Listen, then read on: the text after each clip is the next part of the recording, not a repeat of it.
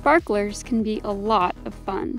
They glimmer, fizz, and flicker from handheld sticks or tubes on the ground, providing celebratory pops of light at holidays and special events.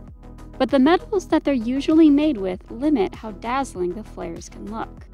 Now, researchers reporting in ACS Omega have created more exciting and eye-catching sparklers using rare earth metal alloy powders. One flashes from gold to green, like in this video, and another has continuous bursts and branching sparks.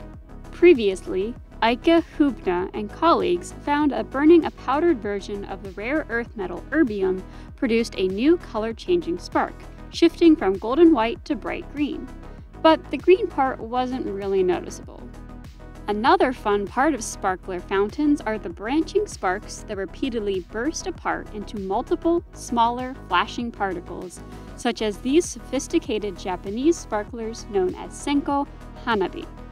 Commercial sparklers typically contain iron-carbon powders for this effect, but metal-metal alloys work the same way. So, Hubna and the team wanted to test whether rare earth metal-metal alloys could be used to create brand new types of color-changing or branching sparks, as shown here. They burned single metal powders and two metal powders and found that the most colorful sparks came from the rare earth metal alloys. An example is this burning ytterbium copper alloy that releases showers of long sparks that noticeably switch from golden to deep green.